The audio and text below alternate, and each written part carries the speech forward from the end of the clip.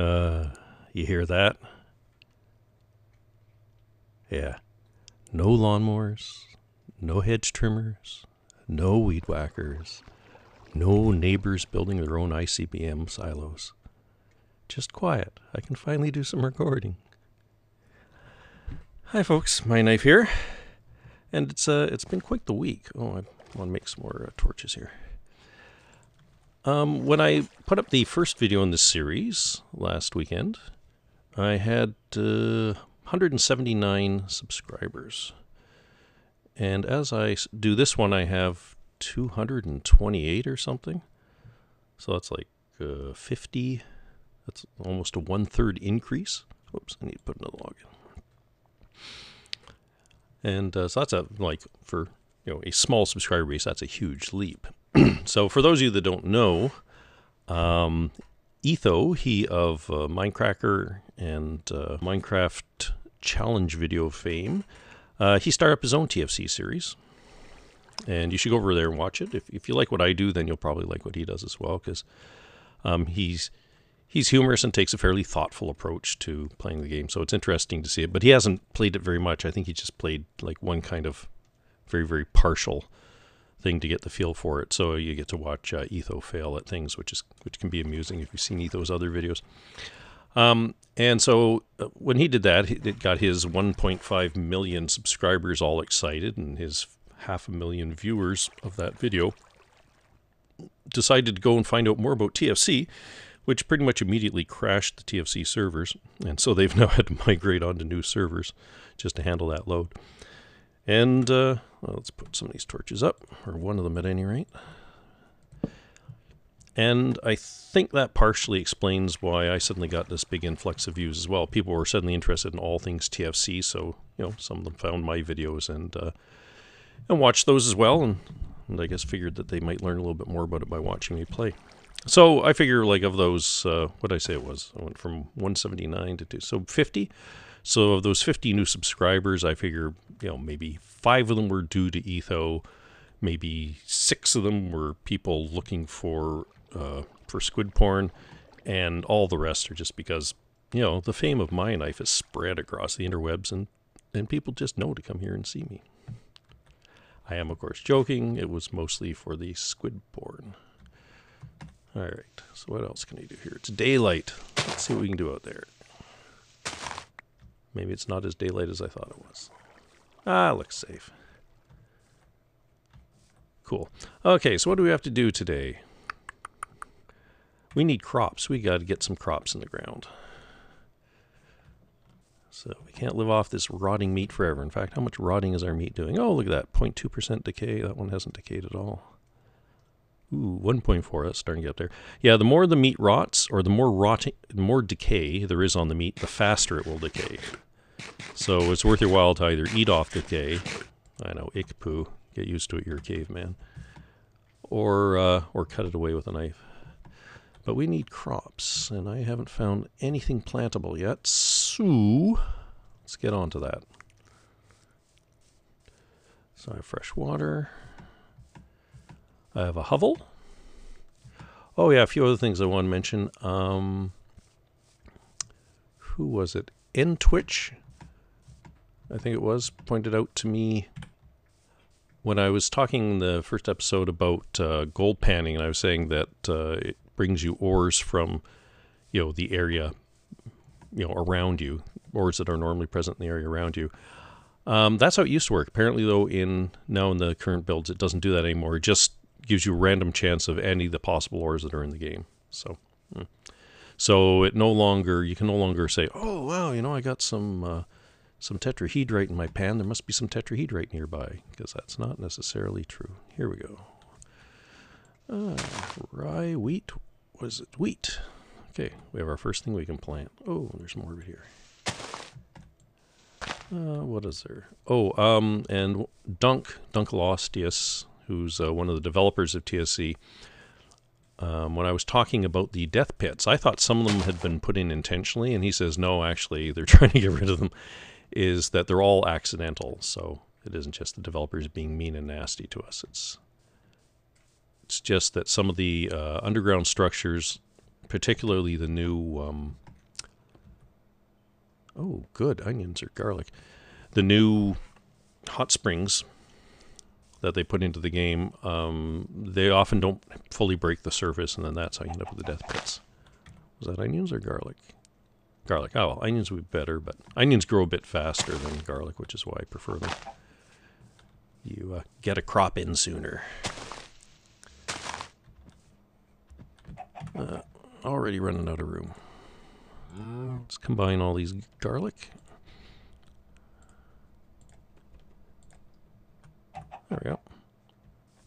Oh, do I remember my way back? Well, that's what I forgot to do. I forgot to lay down a marker for home base. I get lost so easily. And I was speculating about, I was saying how the hot springs currently don't really have much use. Later in the game, or like later when they've put in more of the body temperature stuff, you'll be able to use hot springs to keep warm. But right now you don't get cold, so it doesn't matter that the hot springs keep you warm. But anyway, I was saying that, so the only use right now is that, oh, okay, that's interesting. All right, let's take a hot point for this. And what do we want? This is bismuthinite. Cool. What was I saying? Oh yeah, I was saying that the only purpose you could put it through is it might be another source of fresh water. And Kai2, Kaetwo, he said that no, in fact, that the water in hot springs is not potable. So no, you can't use it for that. Have I got lost already? Wouldn't that be awful? Oh. Oh no, that's the bismuth. Oh, it's doing that for me. Yeah. If only I had thought to mark where I came from.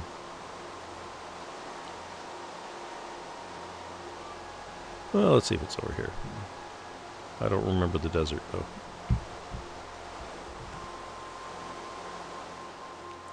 No, definitely not here. Oh, there's more trees over there. Maybe that's it. Oh, what else do we have?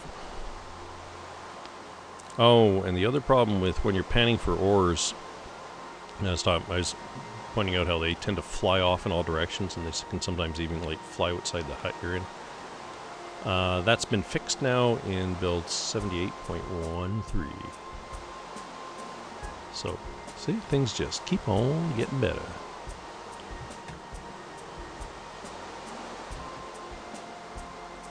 Oh, we have an interesting little ravine here. Can I get down it safely? Ooh, I need a shovel. There we go.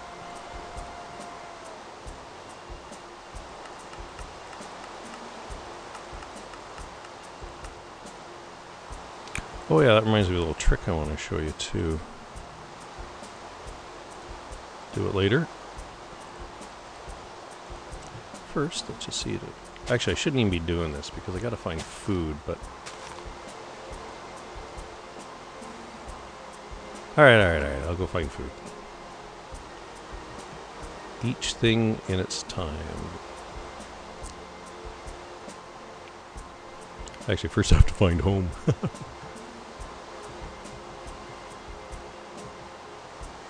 Well, I would say that the stub of a tree standing there is a pretty good sign I found my way back.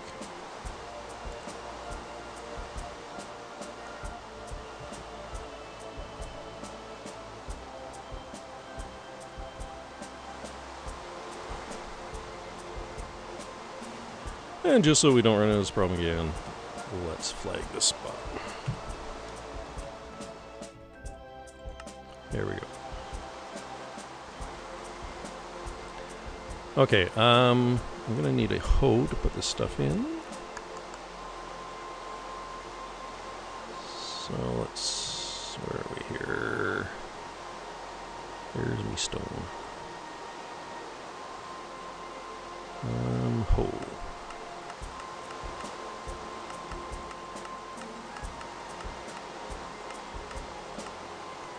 There's a hoe head, and What can I toss? Well, for now we'll just toss out the wheat.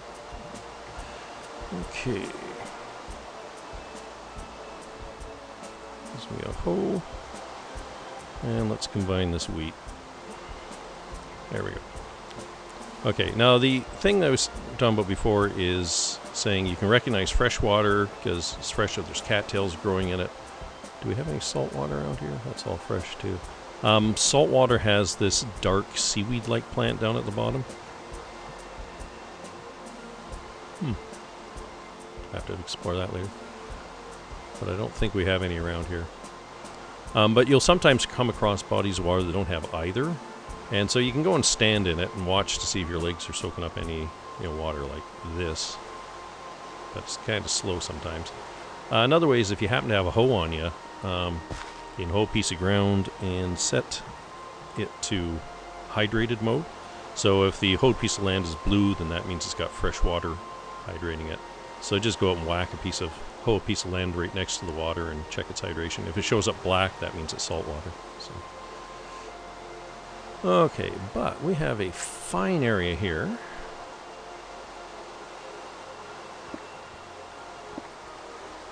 For growing some crops. So let's start our first crops, shall we?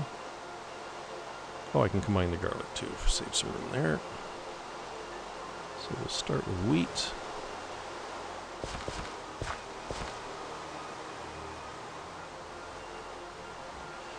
And, oh, we got 6 garlic. Awesome.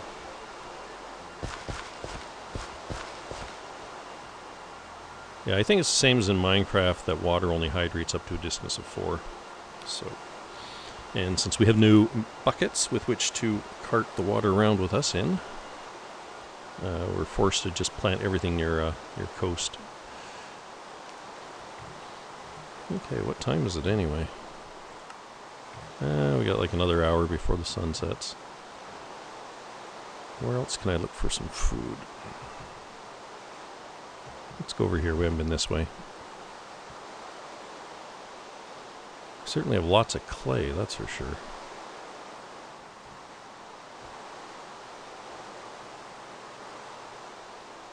Ooh, oh, that's handy. Limonite.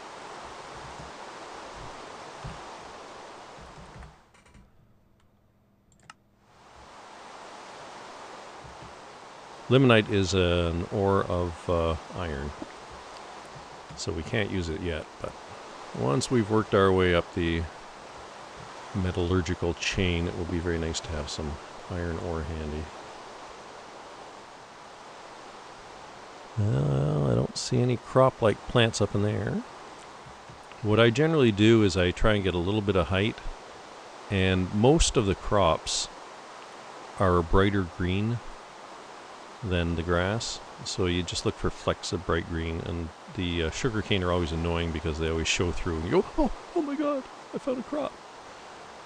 And then it's just sugarcane. Not the sugarcane doesn't have its uses too. Where else? Ooh, oh, look at that. Can't use that right now too. That's a nice find. Well, there's no point going up there since we can't mine it out anyway. That stuff up there, that's kaolinite. It's a form of fossilized clay, and you use it to make fire brick. Like in the game, you use it to make fire brick. In the mod. No. Looks like it's going to be another night stuck in the hut.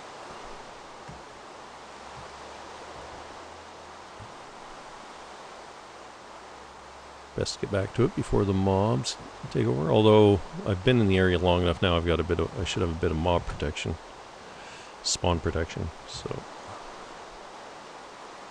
oh no, that's just another flower. Oh no, it isn't. Squash. Okay, I'm going to let these ripen up since they're already well on their way, and it'll just if I pull them up now and take them, it'll just take longer. So.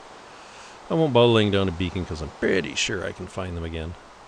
Famous last words, but I'm confident. I have confidence in myself on this. Alright.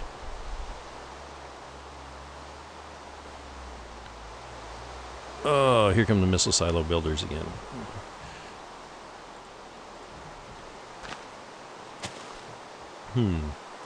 So what can I do here?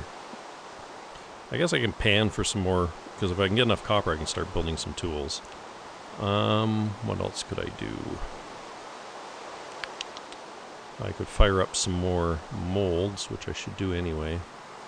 So, okay, so that's what I'm going to do, is I'm going to start another... Do I have enough of everything? Oh, I don't have any straw. Alright, well, let's see if I can get some.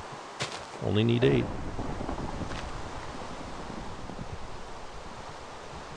One, 2, 3, 4, 5, 6, 7, 8. And because I'm greedy, 9, 10. Oh, yes, my greed will be the end of me. I am the straw king. Although why you get straw from cutting grass, I don't know. It should be hay, but hey, it's straw. Okay.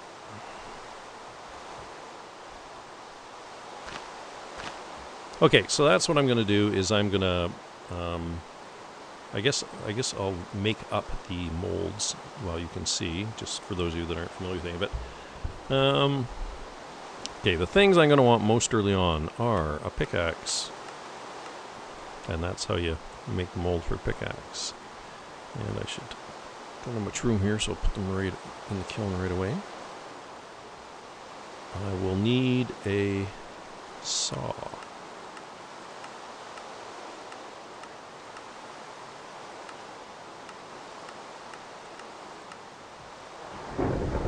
Okay, and I will need 2 other things, but I don't get room for 1 more. Let's go with the Pro Pick, a Prospector's Pick, which is like this.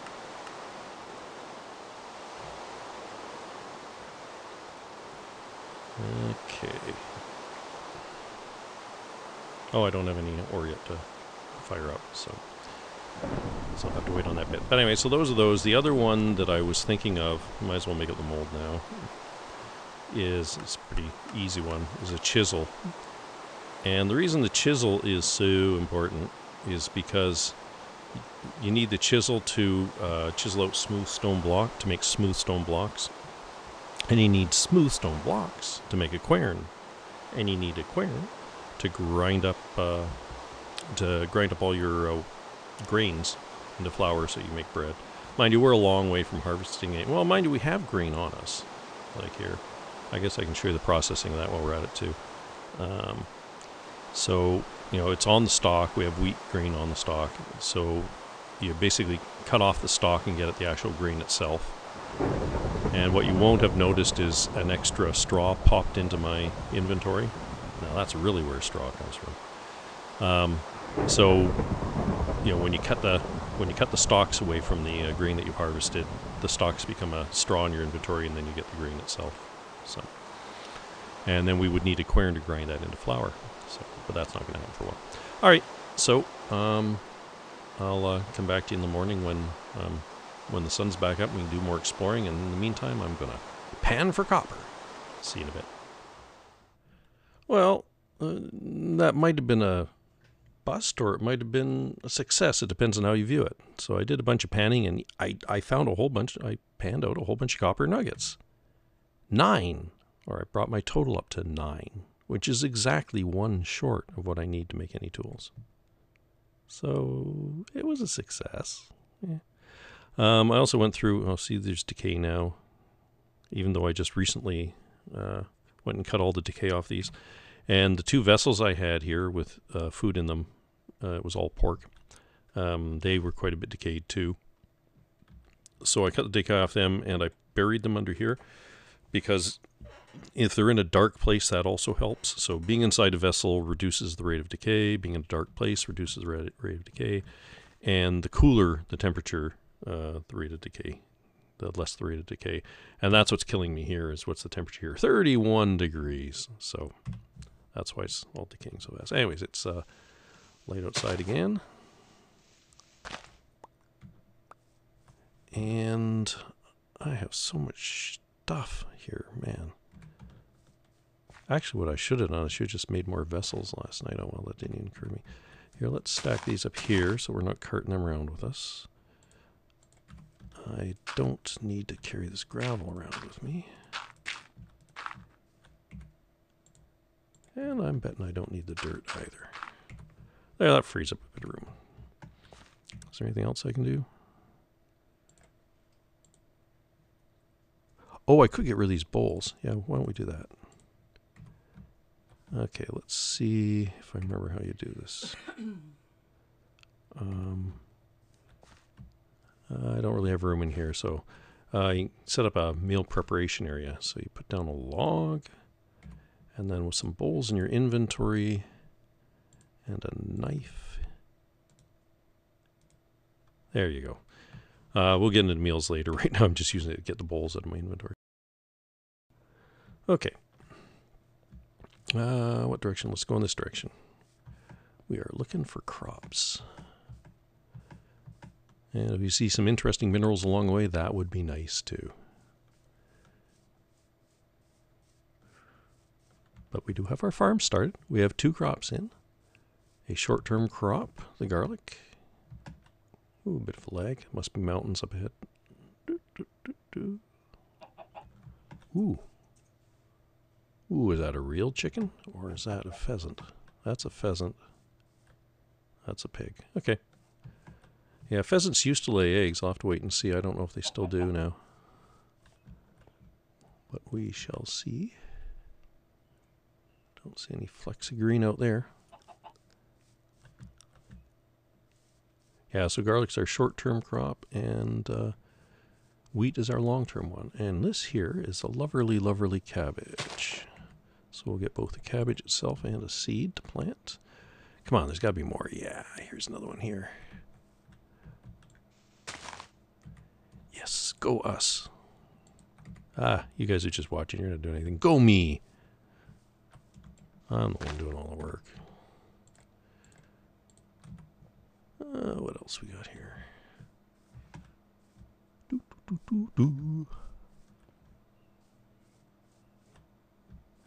Where's that beacon now? Oh, I can't even see it from here. Really? Huh. I would thought it'd be visible farther than that. Maybe it's behind a tree.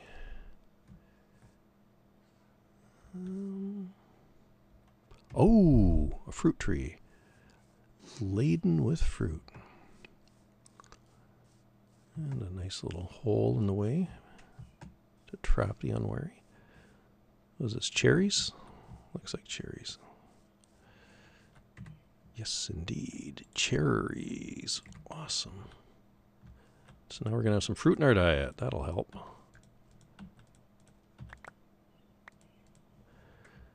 Okay.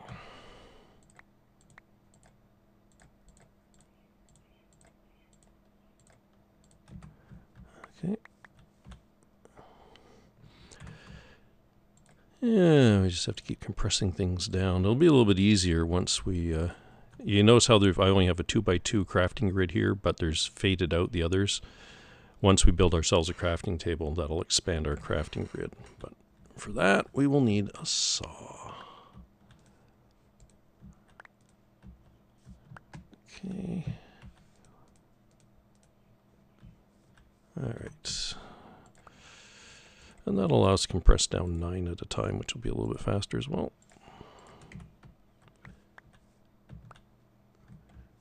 Ooh, this is lots of fruit. I love this.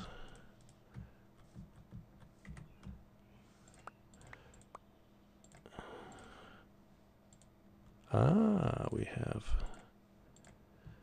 starting to get full up. So that's a full 160 now. And that's getting close as well. All right. What else we got here? There's some more around here.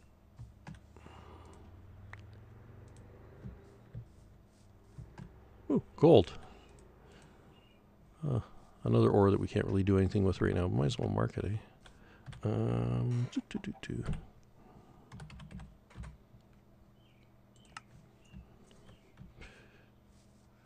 Okay. Just want to avoid that 160 guy.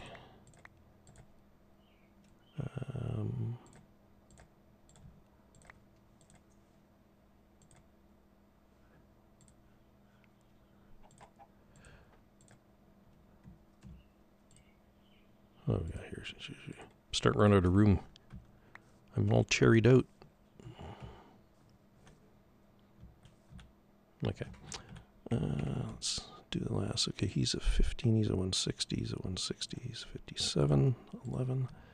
Okay. And do we have an axe? We do not have an axe. Let's make an axe.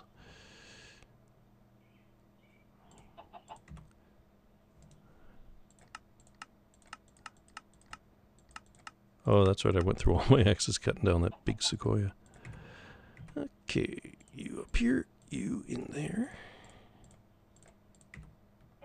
And we'll take one of these home with us as a souvenir. Not that one. Not that one. Not that one. Come on. Oh, I didn't get a single sapling. Well, that sucks. Well, freed up some more cherries that I can get at. Who have we got here? Him. Ooh, lots and lots and lots of fruit. All right, oh, it's getting dark. Time to head home. Oh, and I'm thirsty. I cannot run. Let's correct that right away. And that's also the hole I don't want to fall in.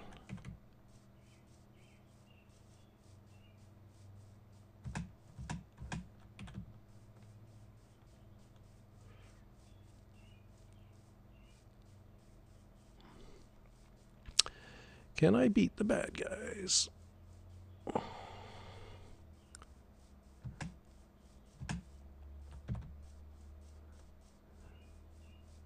Oh, and I still have to pick up my thatch when I get home, too. Oops.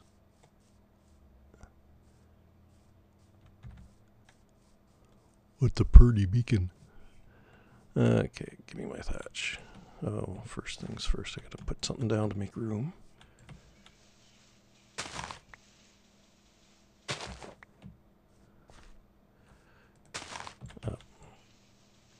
Wrong place.